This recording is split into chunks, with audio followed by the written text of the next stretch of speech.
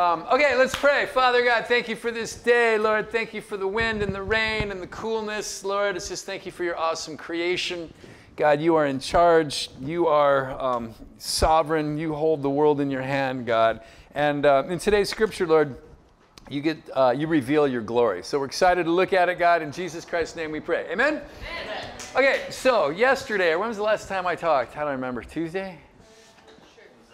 No, Wednesday. Wednesday at 4. I remember he was asleep. Oh, yeah. Yeah, Wednesday at 4. So Jesus, this is interesting now, he pushes them to say, who do you say I am? And then he reveals who he is, the Messiah. In fact, it's kind of classic because Peter actually guesses correctly. And Peter gets a few shining moments of being correct before Jesus then explains what the Messiah is actually going to do, which is what? Be killed, be buried, and then be resurrected, right? And Peter's like, no, man, that's never going to happen. And Jesus lovingly calls him what? Satan. Get thee behind me, Satan. Why does he say that? Because you have not in mind the things of God, but the things of men. And the things of men is always about power and authority, which is interesting because that's actually going to come up at 4 o'clock today when I teach the second session on Luke today, where Jesus is going to predict his death, and they still aren't going to get it. Because remember, Satan's all about earthly power, authority, bucks, that kind of thing. And so that's why Jesus says, get thee behind me, Satan. You don't have the things of God in mind, but the things of man. So Jesus predicts his death, and immediately everybody rejects what I call the plan. And I say everybody because I think really Peter spoke on behalf of everybody. No, this is in effect what they say. No, this isn't how it's supposed to work. The Messiah is supposed to come. And what are they expecting the Messiah to do? Help me out. Say that again, Seth. Kill all the Romans. Kill all the Romans, right. And reestablish the earthly kingdom of David. Because remember, the kingdom of David was the highlight of Israel's, their whole existence. They peaked at David. And now the Messiah is supposed to be son of David, right? They think he's going to come back and reestablish, I want to say an earthly kingdom, but an earthly kingdom that looks like what they're expecting. And so when Jesus actually shares with them the actual plan, and if you're taking notes, make plan with a capital P, the plan, right? They reject it. Now, it's interesting because them rejecting the plan is followed immediately by today's story. And I want to show you the connection because I think it's super freaking cool. So today we're going to be talking about the Transfiguration. So if you're writing notes, you can title today's talk, The Transfiguration, where Jesus reveals his glory. So let's briefly unpack the glory of God. What is the glory of God? Okay, the Old Testament talks a lot about the glory of God and who gets to see it. You know, the glory of God filled the temple. God reveals his glory to Moses. In fact, if anything, I'm going to come back to this in just a second. I think I brought this up. I did bring this up really briefly last Sunday. If anybody paid attention last Sunday's sermon, anybody? Bueller? About when God reveals his glory to Moses. But I think we'll come back to that in a second, yeah? So this is interesting. When Isaiah was doing all his, the book of Isaiah is, what is it? I mentioned it on Sunday. 42 different specific prophecies about Jesus, and maybe more. That was kind of one number I landed on, depending on how you view a prophecy of Jesus. It was probably minimum of 20 and maximum 70 or something, but I think 42 is pretty safe, right? And here's one of the predictions about the Messiah that Isaiah makes in chapter 40, verse 5. He says this, "And the glory of the Lord will be revealed, and mankind together will see it, for the mouth of the Lord has spoken." So, what exactly is the glory of God? Or at least I'm going to tell you a couple quick things about the glory of God from Scripture. Again, the word is used a lot in the Bible. Sometimes, by the way, it refers to just people doing stuff. Like, oh, he got a lot of earthly glory for, he won the battle. The glory will go, I think it was Deborah says, hey, I will fight your battle for you, Gideon, but the glory of the victory will go to a woman instead of you. So that's earthly glory, whatever. But specifically when it comes to regarding to God, it is the self-manifestation. In fact, just the manifestation of God is what the Bible refers to as his glory. But chiefly is the glory is the possession and the characteristic of Yahweh. And remember, Yahweh means I am that I am.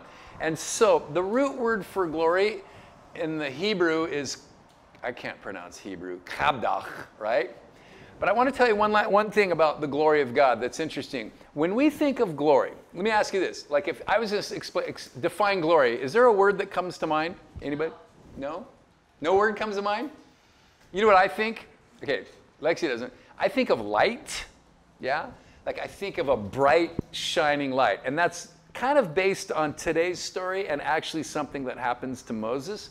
But just so you know, the root word of glory doesn't actually use the word light at all. But I think it's more interesting. The word for glory in the Hebrew translates more like the word weight or heaviness. I thought that's kind of interesting. Like, wow, God, he's so heavy, right? Right? One thing I like about that, especially, did you guys read The Great Divorce? Notice something interesting happens in The Great Divorce. When the guys come up from purgatory or hell or wherever they're supposed to be, remember like the guy can't even lift up a leaf? Remember that? And it says he's walking on grass, but the grass is like spiking through his shoes, right? And the ghosts can't pick anything up because they're like lightweight. As opposed to the beings that come to greet them on horseback. Remember what happens when they approach? It says the earth shakes. Boom, boom, boom. Because of their what? Heaviness, right? In other words, this. I love this idea. It's just a small concept, but it's rooted in the word glory. And that is this. When we think of spiritual things, we think of ghosts, don't we? Ghosts that are kind of like a fog or something. You guys don't remember the movie Ghost, do you, with Patrick Swayze? Anybody see that? You saw that, Lily? No. Are you familiar with it? So, okay, in the movie Ghost, you should watch that movie just because you've never seen it. It's kind of funny. But this guy, Patrick Swayze, dies and he becomes a ghost, right? And then the bad guy that actually killed Patrick Swayze is now like consoling Patrick Swayze's widow. And it turns out that was the whole plot. He was going to kill Patrick Swayze so he could get Patrick Swayze's wife, right? And Patrick Swayze is like freaking out because he's a ghost.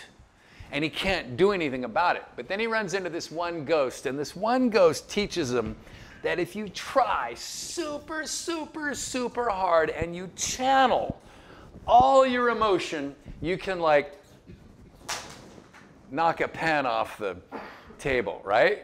And so Patrick Swayze does. So the guy that kills Patrick Swayze, the bad guy, is like on a couch with Patrick Swayze's widow, and he's kind of starting to bust a move, you know, to lean in to kiss her. And Patrick Swayze, can I have that pen back? Do you have it? Patrick Swayze, as a ghost, is like, ah, and then the girl's like, what was that? And she gets kind of freaked out, and so she doesn't like make out with him, and then the movie continues. But what I want you to pay attention to, that part of the movie, was notice that the ghost, who we would consider what, a spiritual being, right, has no power and no weight. It's like a wispy, right, like something formed with a fog or something. Here's what I want to teach you, if you get nothing else out of today's lesson, is what the Bible teaches is that God is a greater reality than what we're experiencing right now. Does that make sense? In other words, what we're experiencing right now, the Bible refers to as a shadow or an illusion even. Does that make sense? Yeah?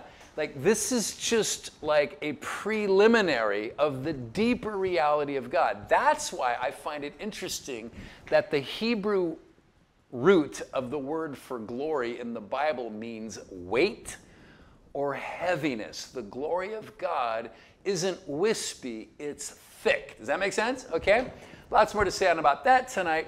But let's pick up the story. In fact, actually, before we read the first verse today, sorry, you know, in my notes it all says tonight because I've taught this before on Tuesday evening, so keep saying tonight, but whatever.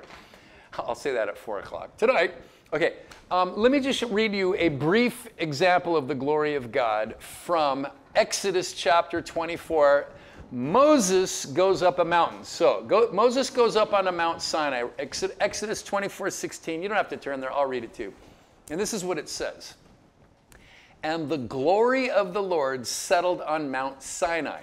For 6 days the cloud covered the mountain, and on the 7th day the Lord called to Moses from within the cloud. Now, by the way, at one point Moses tells God, I want to see your glory. Or he asks God, I want to see your glory. God answers, no, because nobody can see my glory, see my face, and yet live. So what does he do? Does anybody remember this from Sunday's sermon? Yes, Trisha. He got to see God's receding backside. Yeah, he got a glimpse of God's receding backside. Now here's what's interesting. He tells Moses, he says, I'm going to hide your face, right? So I don't destroy you. Then I'm going to pass by. And after my glory passes by, you can get a glimpse. So I love what happens next. This is what happens. God's glory goes by. Moses just gets to get a glimpse of the retreating backside of God. And it gives him a sunburn on his face. How do I know that? Well, because 3 days later, Moses goes down the hill, right? And everybody in the camp freaks out. And what do they say? Cover your face. Because the glory of God, the splendor of God is terrifying. There's always a fear element in the glory of God.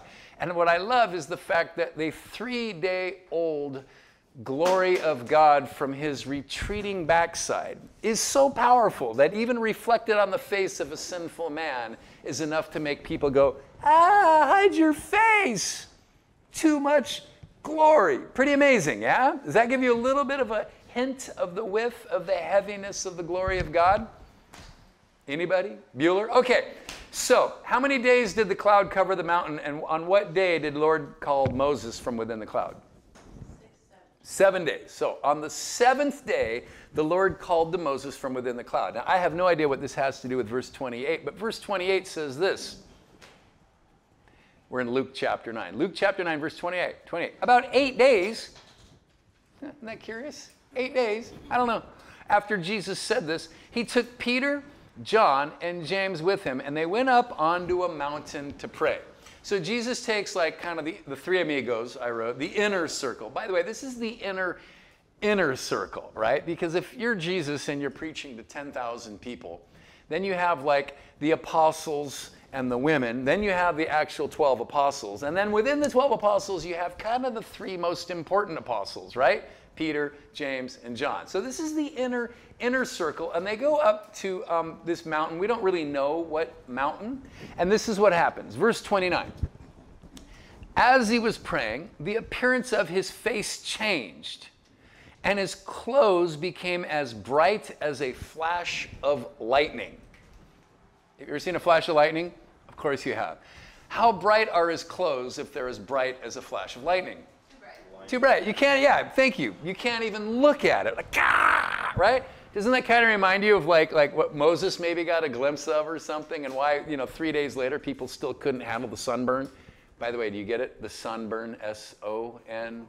Yeah. Glory burn in my nose. A glory burn. Yeah, it's a glory burn. I wonder if they have like glory screen. Anyways. But look, in the book of Matthew, it says he glowed like the sun. And in the book of Mark has a really interesting one. In the book of Mark, it says his clothes became whiter than anybody could ever bleach. Isn't that interesting?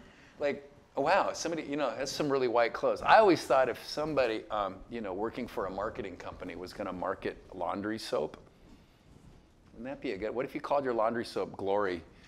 Right? Never mind. You get me. 29? I think I'm in 29. Where am I?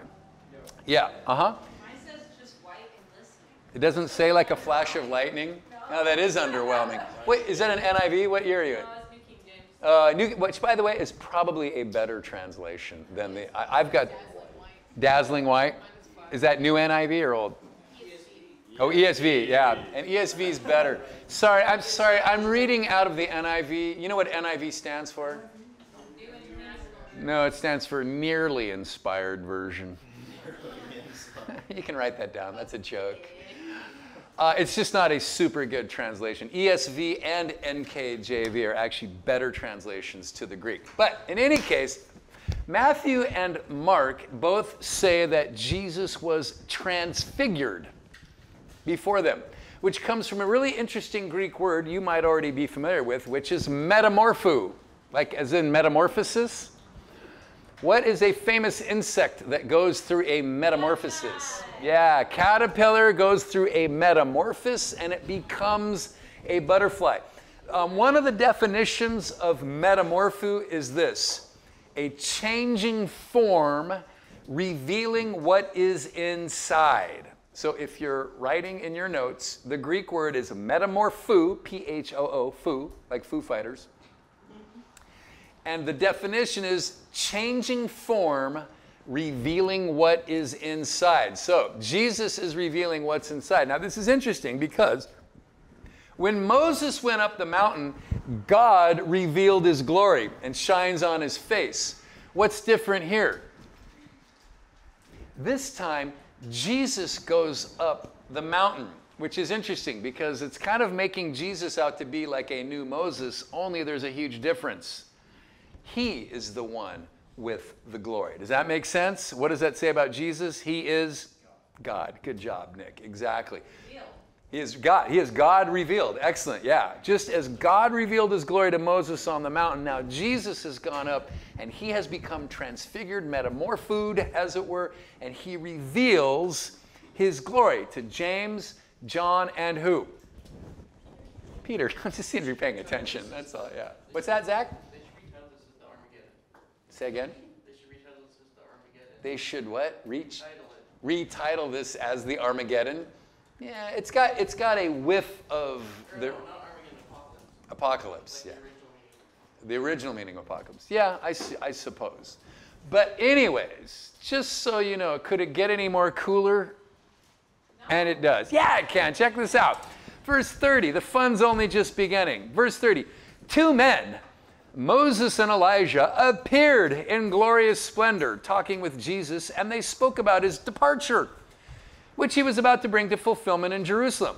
Okay, Moses and Elijah. First of all, how did they know it was Moses and Elijah? It must have been revealed to them. I don't know. It had to be revealed. I pictured Moses. Maybe Moses was holding 2 tablets, you know, 10 Commandments. Anybody? Bueller? Elijah would just be crying. Isn't he the weeping prophet, right? Elijah's the weeping prophet, right? Jeremiah.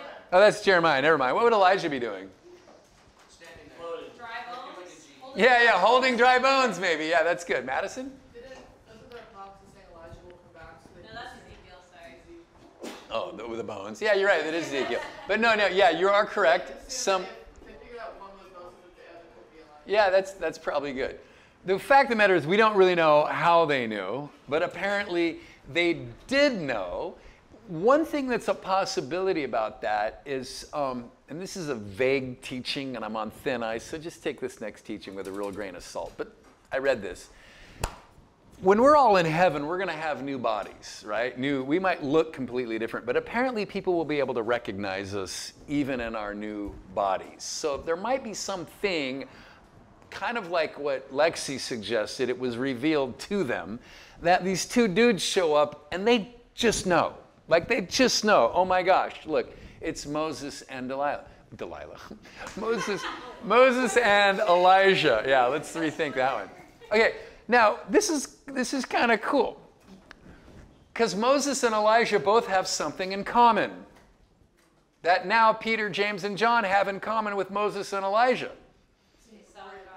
They also met with God at the top of a mountain, right? So we have now Moses, Elijah, James, Peter, and John are all have this one thing in common. Did you have your hand raised? Yeah. Yes. I couldn't tell. You were giving me like this weird she's like looking at me like this. And I'm like, okay. Yes, Spock, yes. Maybe God addressed them as Moses and Elijah. Yeah, maybe Jesus went, yo, Mo, Eli, Right? Mo and Eli. Yeah, it's possible. It is possible. It is possible. Maybe he introduced them. Guys, Moses, Elijah, Peter, James, John, Moses, Elijah, doctor. Okay, yeah. Now, okay, a couple cool things going on here. Moses and Elijah. Now, Moses represents the law with a capital L, right? Moses is always a picture of the law. Anybody want to guess, what does Elijah represent? The prophets, right? So Moses represents the law. Elijah represents the prophets. There's a key cross-reference here. In Matthew chapter 5, verse 17, Jesus says, "Do not think I have come to abolish the law and the prophets. I have come to fulfill them." Isn't that interesting? Jesus is going to fulfill the law. Jesus is going to fulfill the prophets, right? Now we have a situation where we have the representative of the law, the representative of the prophets, and we have Jesus himself who will fulfill both. See, there's a lot going on here. You had a question? What was that cross-reference? Did you cut your hair? Yeah. Sorry, Brad. I actually didn't recognize you. I was like, is he one of the new guys who I don't know yet? Sorry, super random, but I'm like, oh, I know you. Yeah. Okay, go ahead, Brad. What was the cross-reference again in Matthew? Sorry, good question. Matthew 5:17. Jesus says, "Don't think that I've come to abolish the law or the prophets. I've come to fulfill them." So now we have up on the mountain, Jesus, the law, the prophets, right? And we have the prophets to them, and we have James, Matthew, and what do we have? James, Peter, and John. Okay, it's probably more like Peter, James, and John, but whatever. Okay, it gets even more interesting. Okay, check it out. What were they talking about? Jesus' death. His departure. Mine says spoke of his decease, which he was about to accomplish at Jerusalem. So the word that they translate for this is out of the, what do you call the Latin Septuagint or whatever. The same word that they translate either departure or you have deceased or what else do you have? Deceased. They spoke of his decease, which he was about to accomplish. Okay, what does anybody else have anything else? Does anybody else have departure? Yeah, departure.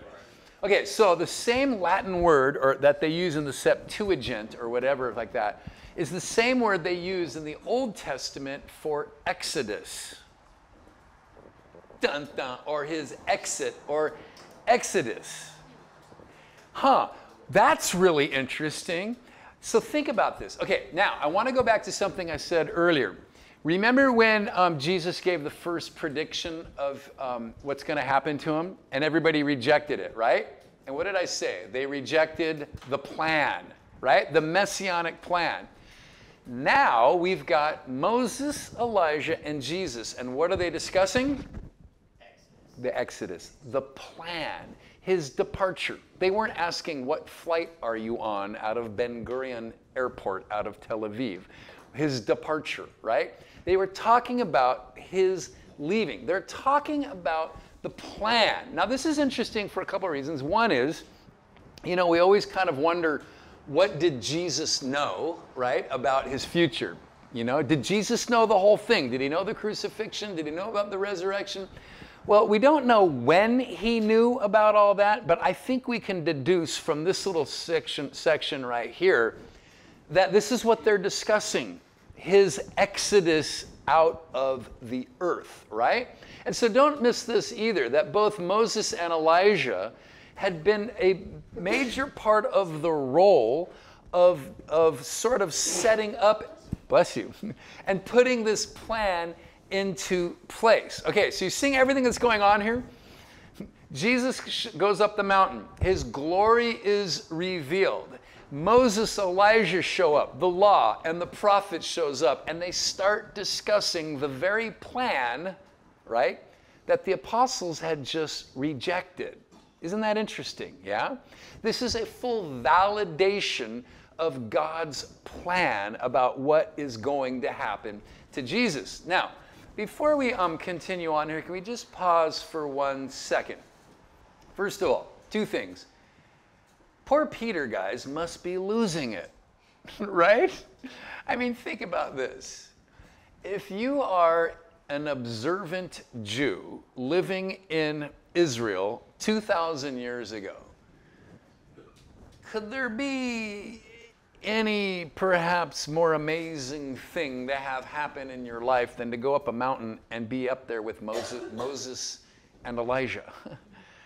Like, we always kind of read this and we're like, oh yeah, so Moses and Elijah. Hello, Moses and Elijah showed up.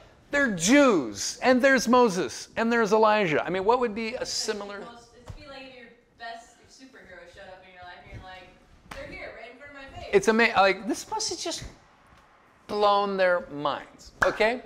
And secondly, and this is just a kind of a wacky science fiction thing to throw at you, but if you guys like wacky science fiction stuff, somebody suggested this to me after I preached on these verses last year, and I was like, okay, there's no way I believe this happened, but it's kind of a funny thing to think about. So God exists outside of time, right? So how we always picture this is, okay, this is really stupid, but I like stupid, right? And I like to think about stupid things. We tend to think that this incident happened 2,000 years ago, right? So 2,000 years ago in Earth time, Peter, James, and John, who were alive, go up. And then where did Moses and Elijah come from? Heaven, right? We kind of assume they've been in heaven, and God's like, okay, we're going to have a powwow. Like, hey, rally up, everybody. We're going to rally. We're going to get Moses, Elijah, Peter, James, and John together. So I'm going to pull Moses and Elijah out of heaven, and then I'm going to bring Peter, James, and John up the hill. Okay, what if it was just one meeting? Because what do the other two guys have in common? A mountaintop meeting with God. What if he did it all at one shot? So when he's done with the meeting, Moses goes back to the Israelites in the desert, right? Elijah goes back to the northern kingdom of Israel where he was prophesying, and Peter, James, and John go back to the apostles. I think there would be physical evidence of Oh. Just saying. Just saying. that. They were Just saying. living time. How do you know Moses? How do you know? We don't know everything. How many days was Moses up on the mountain? 40. Yeah, 40. Maybe he called old Peter. In Yeah. time. You can't just hop out of time. Who can't? Moses can't just hop out of time and go forward. Really? How about like when Daniel witnesses the return of Christ? I can't picture it right. And I saw one coming as a lamb who was slaughtered. That's, Sure, it was a vision of what's to come. yeah, exactly. But was he not taken out of time to go see that? Like when Isaiah goes up to the temple, is he still in linear time or is he somewhere else? And here's the thing, Lexi, just so you know, let's not argue because we can't prove any of this, yeah? I'm just saying. How weird. Anyways, okay, so let's wake the guys up. Verse 32, 33. Peter and his companions were very sleepy, but when they became fully awake, yeah, you think? They saw his glory and the two men standing with him. And as the men were leaving Jesus, Peter said to him, Master, it's good for us to be here. Let us put up 3 shelters, one for you, one for Moses, and one for Elijah. And he did not know what he was saying. Poor Peter, right? Peter always opens his mouth and then gets scoldings for it, which is about what is going to happen. But it's a couple things going on here. Peter might be blowing his mind right now. People are going, well, people wonder, why does Peter want to build 3 shelters? Was it going to rain? Some have speculated, well, maybe Peter was like, hey, this is so awesome. I can't believe it. I'm hanging out with Moses and Elijah, and I've just seen Jesus glorified. I don't want this to end, right? Let's continue this on. Let's hang out for a while. But I want to share one more likely thing for you, with you right now. I didn't know this, and I had to go look it up and found out it was true. Apparently, this happens during the Feast of Tabernacles. Feast of Booths or Tabernacles. What do they do during the Feast of Booths or Tabernacles? Nick? They build tabernacles. They build tabernacles. Did you ever see that episode of The Chosen? They're all building their tabernacles and their booths because they're gonna reflect back on their time. In fact, it's kind of funny if you think about it. Moses is there. Feast of Tabernacles, because it's the Feast of Tabernacles is to remember the time of Moses when the poor Israelites didn't have permanent houses, but they had to live in tents.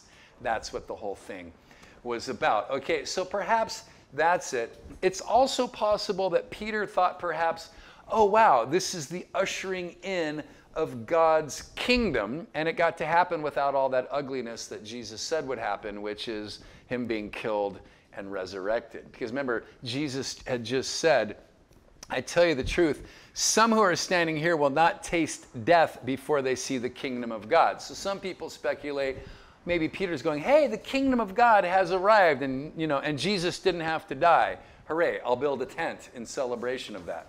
However, once again, Peter has spoken out of turn because he doesn't know what's going on. And so God basically says to shut up. Because look what happens in verse 34. While he was speaking, a cloud appeared and enveloped them, and they were as afraid as they entered the cloud. And a voice came from the cloud saying, this is my son whom I have chosen. Listen to him. Now, I wrote in my notes, this is a divine Peter. Shut up. Poor Peter. Poor Peter, like just within like the last week, he got like full like pat on the back for declaring Jesus as the Messiah. That lasts like 5 minutes before Jesus says, get behind me, who? Satan, right? He gets called Satan. And now, I love this. Notice what it says, while he was speaking. So there's Peter going, I got an idea. I got an idea. Hey, I can build a temple. And all of a sudden this voice from heaven, Peter! This is my son, capital S in the old NIV, whom I have chosen. Listen to him. What was Jesus talking about before Peter interrupted? The departure. The plan. What was Peter's response the first time he heard the plan? No. Yeah, are you seeing the connection now? Are you seeing the connection? Jesus had just told them the plan, and Peter's like, no way, I won't let it happen. Now Jesus is up there speaking about the plan with Moses and Elijah, and Peter's like, hey, I got an idea. God's like, Peter, shut up. Listen to my son, right? Okay. Maybe he is trying to avoid it. Maybe he is. Okay. Okay, I got totally off my notes. Okay. Okay, by the way, don't miss the point that it's a little bit different in this version. In the other version, it's kind of a more abrupt interruption, but this one kind of gets the cloud in there a little bit different. But don't miss this part that, again, they're enveloped by a cloud. The NIV comments reckons this is like the same thing as the Exodus glory cloud that covered Moses on Sinai, that filled the temple that Solomon built, that Shekinah glory cloud that guided the Israelites through the desert. By the way, in the book of Matthew, in this very same story, it has all the guys diving to their faces. It says, and they fell to their faces. And by the way, when you look at the Greek word fell, it's more like, it's not like a stumble and a fall, it's a more like diving to their faces. He was talking like this. It sounds to me like what happened was Peter's going, I got a good idea, and then the cloud, and then the voice, and everybody dives to their face. That's kind of what Well, I'm... they don't do it, the first glory thing. What's that? Even Jesus.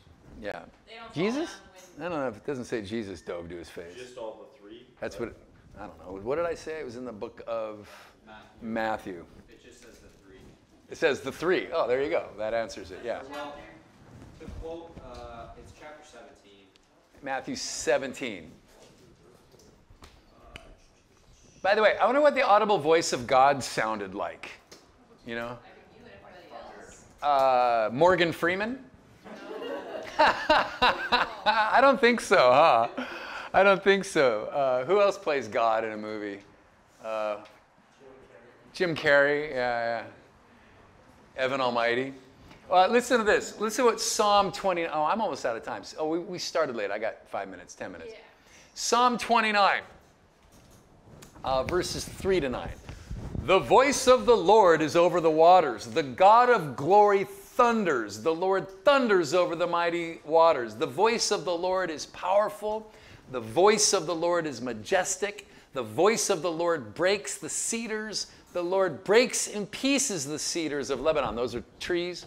He makes Lebanon skip like a calf, Syrian like a young wild ox. The voice of the Lord strikes with flashes of lightning.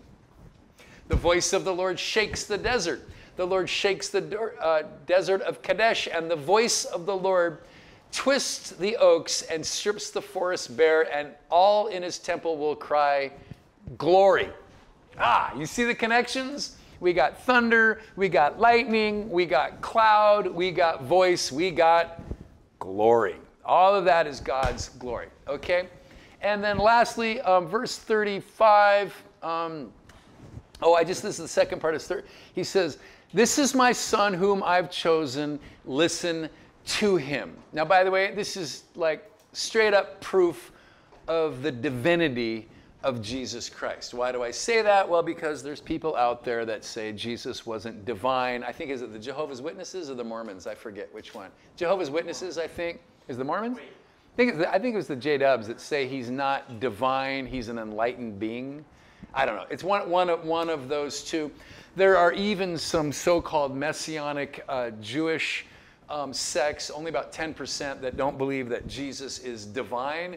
But most people look at this as proof that he is God, because he is God's son.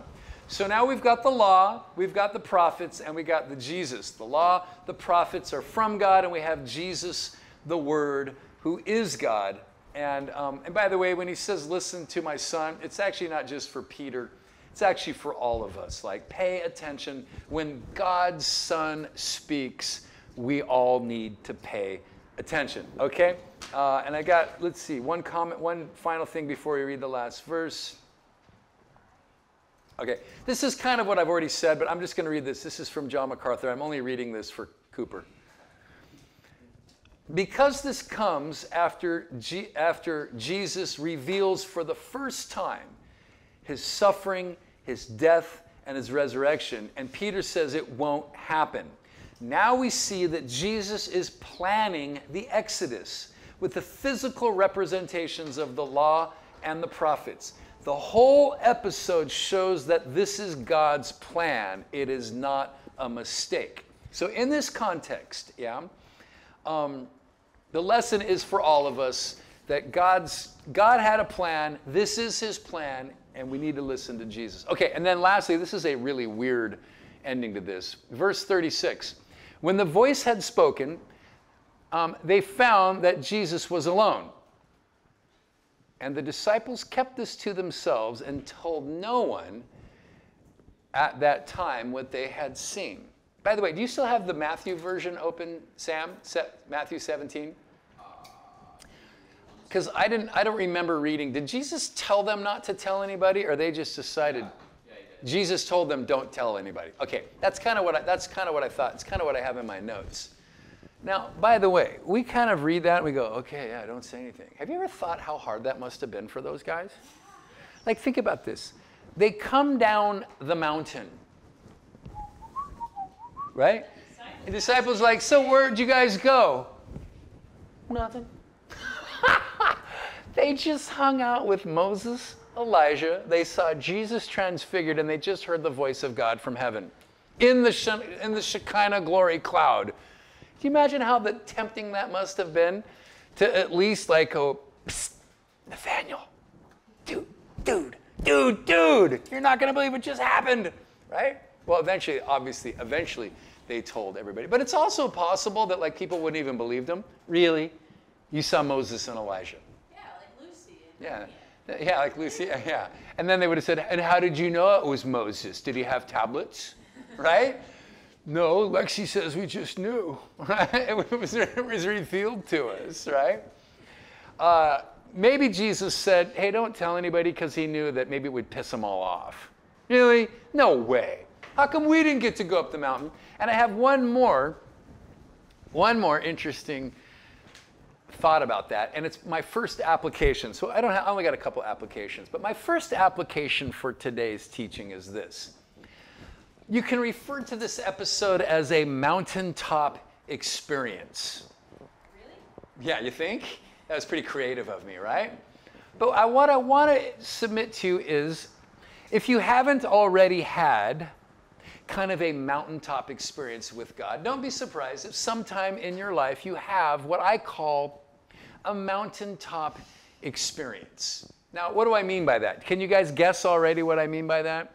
A real time when maybe God revealed himself to you in a fairly miraculous way. I've had maybe 3 in my life. I'm not going to tell you. Remind me some other time. I'll tell you a couple of them that I've had. I've had maybe 3 in my life where I really felt like, wow, that was like God. Like God, I had an encounter with God. One was like a vision I had while I was praying by myself in the Church of the Holy Sepulchre in Jerusalem. One was in the front row of the church during the 5th song of the worship set right before I preached. Yeah. And one was a text, actually an email I got on my phone one time on a flight home from Cabo San Lucas, where it was just like, whoa, I cannot deny that I just had an experience with God. But here's the thing about experiences with God that I want to teach you. We are not to live by them or for them. What do I mean by that? I don't think we're supposed to live our lives constantly hoping to have some major experience with God. Because if we do, I think we're likely to be disappointed. God has a way sometimes of reaching you and reaching out to you in ways when you don't expect them, in ways that are powerful. But I feel like he doesn't do that all the time for us, because then we would keep expecting and relying on them. I have a friend who recently came to Christ this year, and he's a very energetic, emotional guy that I'm sure God's going to use greatly for his glory, because everything he touches, he succeeds in and does well in. And right now, he's always calling me going, Dain, God just did the most amazing thing. I saw the most amazing coincidence. This guy out of nowhere, I'm talking to this guy on the bus, and he starts talking to me about exactly what I was studying in the Bible that day. It's like total proof of God, right? You ever have these experiences, right? You know people have this? And this is what I keep telling them. I go, okay, it's good. But just so you know, eventually God is going to want you to study his word and live by his promises and not by experience, okay? Did you know Mother Teresa, at the end of her life, felt totally abandoned by God? Did you know that? You know who Mother Teresa is? She's kind of famous, right? All I know is that we quote her all the time. We quote her all the time, yeah. Because God wants us to walk by faith, not by sight. Exactly. And faith in what? Faith in his word, faith in his promises. So these experiences, I want to read you a quote from Brennan Manning that I underlined when I read it, because it reminded me of this. He calls the true self, remember we talked about God, the inner man that is being renewed daily. The inner self finds true identity in being totally loved by God in the ordinariness, how do you say that? Ordinariness of life. The true self, the inner self, is grateful for spiritual highs, but without craving them, and likely as not, without making too big of a deal about them when they come. Because the true self knows that we encounter God most often in the day-to-dayness of life. Now I want to add to that by saying another thing. Because Christians do this. We should also not expect everybody else to have the same experience that we had. Does that make sense? Have you ever had somebody tell you, you got to try this, da-da-da? Or you got to go to this church? Or you got to play this song? I'll give you an example of that. My friend Jacob Pierce, he was our youngest worship leader we ever had at KCF. And if you sat through my worship seminar, you've heard this story already, yeah? And when he was in high school, he flew over to the mainland with a bunch of the other high school guys to go to a youth conference or whatever. And the worship band played this one song. And when Jacob Pierce came back, he goes, oh man, Dain, we had the most amazing experience, man. Like the worship band, they played this one song and they just kept repeating the chorus over and over and over. And by like the 10th time, man, people were falling on their knees and crying, and it was amazing. And I was like, yeah, cool, sick, that sounds awesome. And I didn't think about it at the time. I wish I had thought to warn him. So the next time Jacob Pierce leaves worship at church, guess what song he plays? Guess how many times he plays the chorus? Yeah, at least 10 times. Guess what the reaction was of the congregation? Wow, is he going to do that chorus again? And then he was all bummed out afterwards. He comes up to me, what's wrong with this church, man? Nobody. And I'm like, bro, I should have told you. I forgot to warn you. Just because you have an experience with God in one way. So my point is this. 2,000-year-old version of that story is Peter, James, and John go back to the apostles, and they're like, dude, we got to go up this mountain. I'm going to take you up this mountain. Check it out. And then they get up to the top of the mountain. They're like, where's Moses? Where's Elijah, right? You see what I'm saying, right? This is called the experience of God. So this isn't our goal. Instead, what we have is we have seasons in our walk with God. Sometimes we have these big moments on the mountain, and sometimes we're slogging through a desert where we don't hear from God, we don't feel the presence of God. That's when we really walk by the promises of God, when you don't feel God and you don't see God working. Sometimes you might be in a spiritual orchard where you're bearing fruit, like your ministry's firing on all 8 cylinders and everything's going really well. And sometimes you might be in a storm at sea, the storm of your life when you're like, where are you, God, right? We go through these different seasons, which is why Paul says this in Philippians 3:12. Not that I have already obtained all this or have already arrived at my goal, but I press on. I love that. I press on to take hold of that for which Christ Jesus took a hold of me. By the way, that's a great visual illustration. I press on to take a hold of that for which Christ Jesus took a hold of me. Who's got a hold of Paul? Did you catch it? Maybe you missed it. Jesus has taken a hold of Paul. That's what he said. I press on to take a hold of that for which Jesus has taken a hold of me. What's that one verse? Jesus says, don't you know I hold you in my hand and from which none can snatch you, right? Look what Paul just said. Jesus has got me, and I'm pressing on to grab a hold of that life for which he has me. But I do it from the safety of knowing that Jesus has me. So whether you have mountaintop experiences, valley experiences, desert experiences, orchard experiences, storm experiences, right? We just press on the promises of God. Amen? All right, let's pray. Father God, thank you for this lesson today, God. Thank you for revealing your glory at that time. Thank you for validating the plan that indeed it was your plan for you to be killed, to suffer, to be killed, and be resurrected on the 3rd day. And thank you that we have eternal life in you because of that. And thank you for making it so clear to Peter and the guys, Lord, that they could pass this on to us, what they got to see and what they got to experience. And Father, I just pray for everybody in this room right now that our walk would be steady as we press on leaning into you, no matter what experiences come from this life, Lord, whether they be great mountaintop or anything else. In Jesus' name we pray. Amen? Sure, man.